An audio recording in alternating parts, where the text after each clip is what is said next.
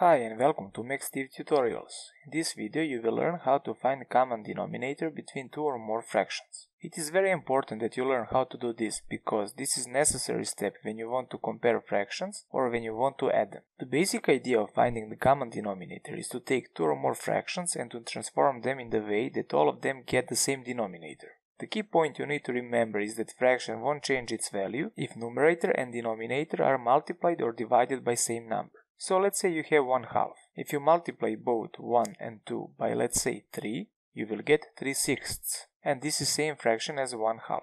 The same also apply if you multiply 2/3 by 5, you will get 10/15. Now I will show you how to use this characteristic of the fractions to find common denominator and to compare fractions.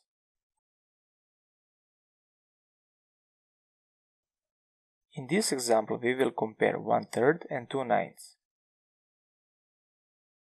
First thing you have to do is to get these two fractions to have same denominator by finding least common multiple for 3 and 9. For 3 and 9, least common multiple is 9, so 1/3 must be multiplied by 3, and by doing so you will get 3/9. Now when fractions have same denominator, to compare them you are looking which fraction has greater numerator, and as you can see 3/9 is greater than 2/9, so 1/3 is greater than 2/9.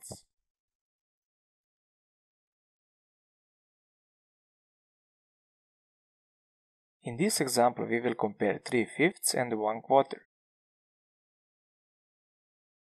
20 is least common multiple for 4 and 5, so 3/5 we must multiply by 4, so we get 3 times 4 over 5 times 4, which is 12/20.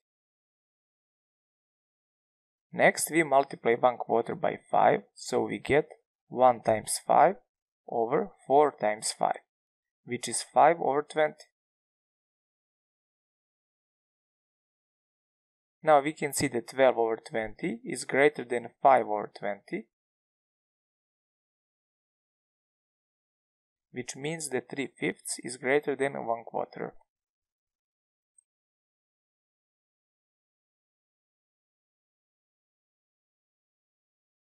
In this example we will compare 5/7 and 7/9.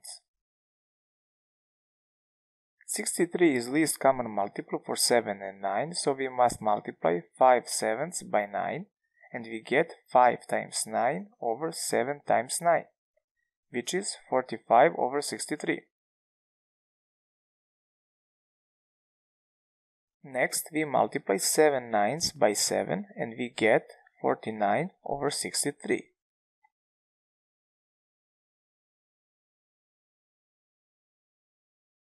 As you can see, 49/63 is greater than 45/63, which means that 7/9 is greater than 5/7.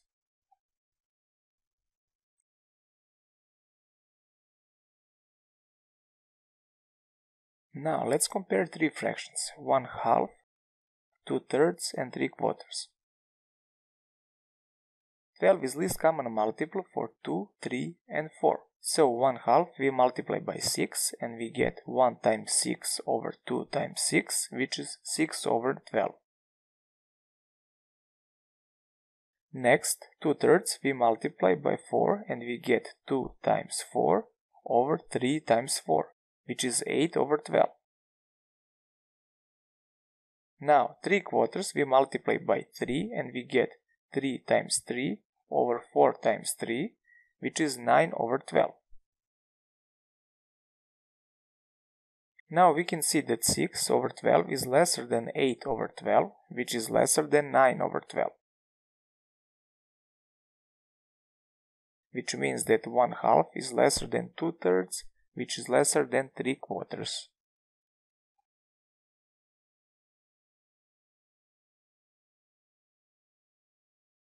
In this example we will compare 11/12, 5/6 and 7/8. 24 is least common multiple for 6, 8 and 12. First we must multiply 5/6 by 4 and we get 5 times 4 over 6 times 4, which is 20/24.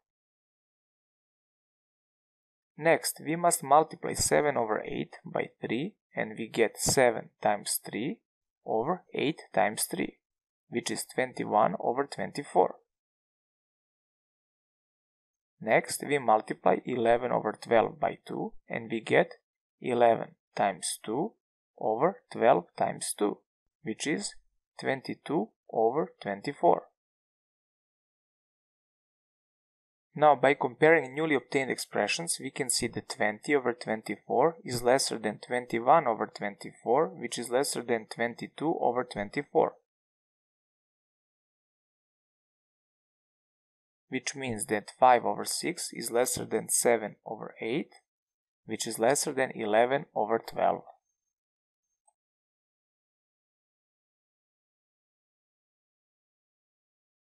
Thank you for watching this video. If you want to be notified about new videos, please subscribe to my channel. In case you want some specific subject to be explained, leave your comments and share this video.